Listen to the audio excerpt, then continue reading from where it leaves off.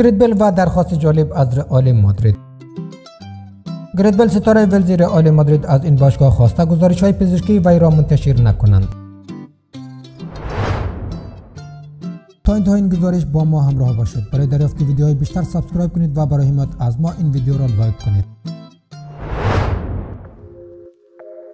گرید بیل در سالهای اخیر بسیاری از بازی‌های رئال مادرید را به علت مصدومیت از دست داده و لقب بازیکن شیشه‌ای برای این ستاره با تجربه در نظر گرفته شده است. جاناتان بارنت مدیر برنامه گرید بیل خواهان آن شد که وضعیت سلامتی ماکلش محرمانه باقی بماند. این بازیکن اخیراً در بازی‌های ملی دوباره مصدوم شد و دو بازی اخیر رئال مادرید در لیگ قهرمانان و لالیگا را از دست داد.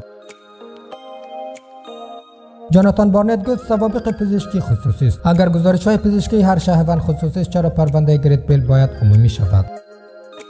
مادرید آخرین بار در جنوری بیانیه‌ای در مورد شرایط فیزیکی بیل منتشر کرد و قبل از آن در سپتامبر 2017 اخبار منتشر شد که گرید بیل درخواست حفظ حریم خصوصی خود از باشگاه را داشته است. اخیراً نیز اخبار منتشر شده که توان گرید بیل در تحمل درد پایین‌تر از دیگران است.